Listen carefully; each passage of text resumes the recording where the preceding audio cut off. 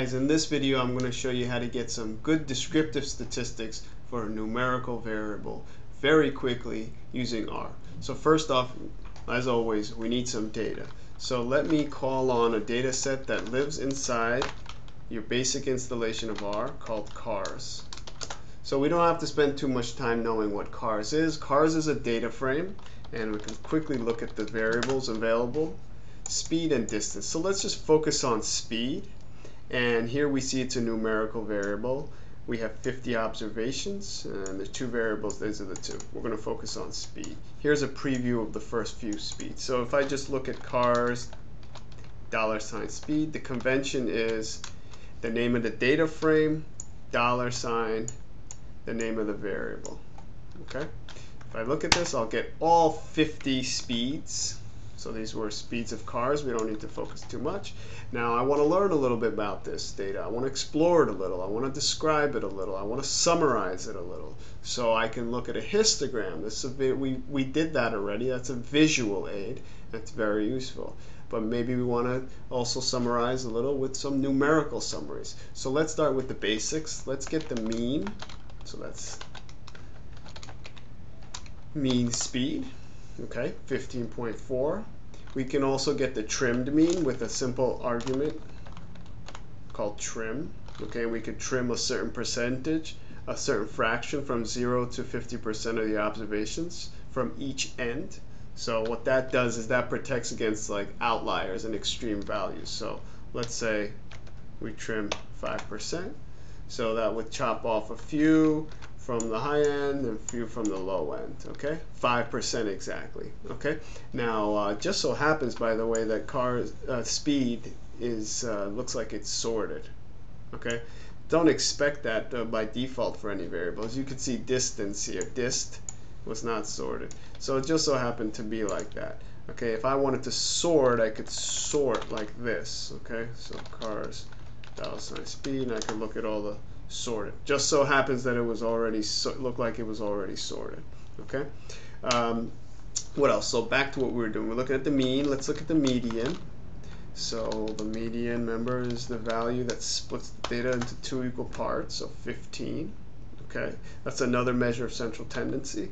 What about some quartiles? So we can look at summaries, another useful function. This gives us a lot of information in one shot. So we get the minimum, the maximum, the median, and the mean. So those are things we already got separately. But we also, in addition, we get the first quartile and the third quartile. Okay, so Q1 and Q3, by the way, median was Q2, right? Another name for Q2. There's a function called 5num, which is the 5-number summary, and it gives us the same information, except it's less descriptive, as you can see, and it leaves out the mean. Okay, so it gives you min, max, Q1, 2, and 3. Okay, have your choice. Then there's also a quantile. And quantile will give us the same information, except it lets us ask for something more specific. So you see we get the minimum, maximum, Q1, Q, and 3.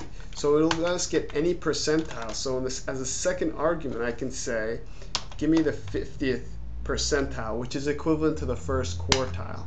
And no surprise, we get the same value as the median, right? But I could also say, give me the 95th. So this would be the number.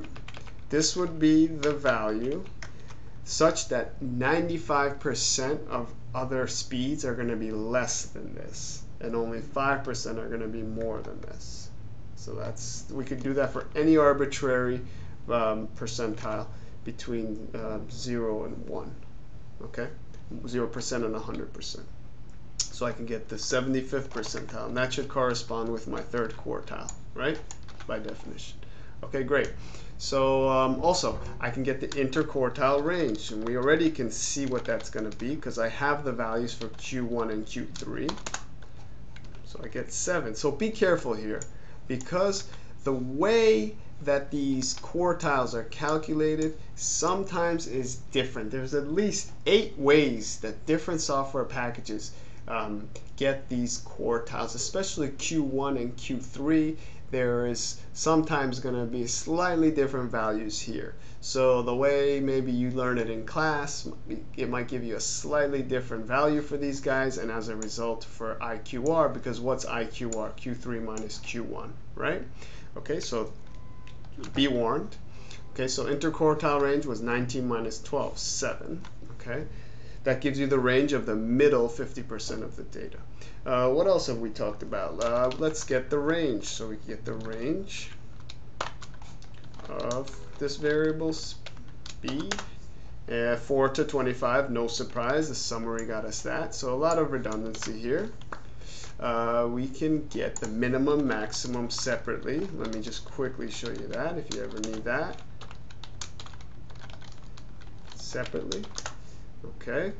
Now let's move on, I think, to measures of variability. We already talked about IQR, I guess, and range. Those are measures of variability. Let's do variance. So variance. So this will give us the sample variance.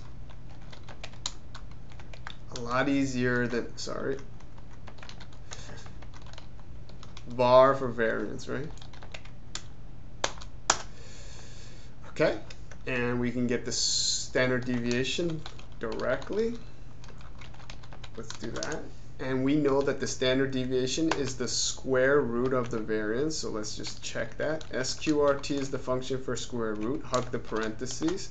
And you see we get the same value, whether we do it directly like this or slightly indirectly like this. Okay. Okay, I think we covered a wide range of numerical summaries for numerical variables, all the way from measures of central tendency, mean, median, and variability, measures of variability with the variance, standard deviation, IQR, and so forth, and many different functions for you to play with, combine, and so on and so forth. Okay, once again, the data set that we work with was a data frame that lives inside of R. If you want to take a look at all the data frames that are available to you in the basic installation of R, just type data with an open and close parentheses, and you'll see a list of all the data sets. And if you scroll up and down here, you're going to find the one we used. So these are data sets for you to play with, learn, and some of them are very interesting.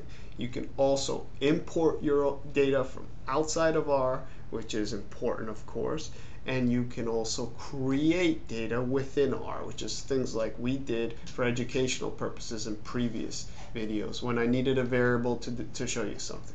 Okay, so I hope this video was helpful. I'm trying to keep these short and sweet and to the point. So let me end here. Be sure to continue watching the rest of these videos in the Introduction to Applied Statistics with R series. Have a great day. Subscribe.